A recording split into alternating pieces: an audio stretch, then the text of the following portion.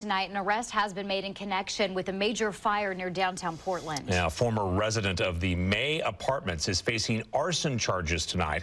The massive 4-alarm fire broke out Tuesday, May 16th at the complex on Southwest Taylor Street. The building has since partially collapsed. Tonight, police arrested 30-year-old Garrett Repp, who lived at the apartments. He now faces 2 counts of arson, 18 counts of reckless endangerment, and 11 criminal mischief charges. No one was seriously hurt in the fire.